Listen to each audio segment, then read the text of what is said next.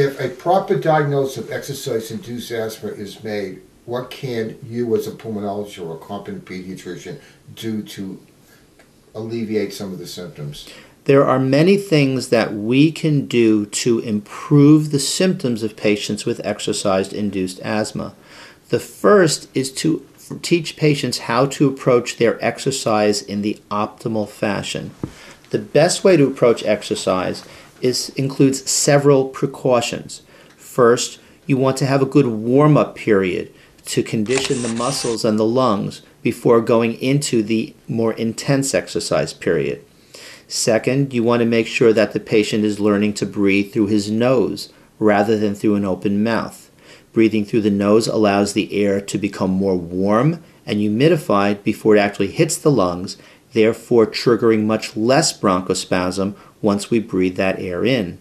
The cold, dry air is a much greater risk for exercise-induced asthma than warmer, moist air. So it's more likely to happen to a football player in the winter than a baseball player in the summer? Yes, and it's more likely to happen to a football player outdoors in the winter than a basketball player playing indoors in the summer, or in the winter.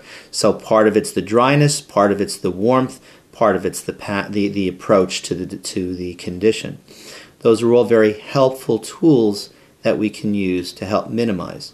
There are also medications that we can use. If we know a patient has exercise-induced asthma, there are several different types of medications, both inhaled and oral, which we could take before an exercise period to minimize the risk, and also to have available if we have breathing difficulty during the exercise period itself.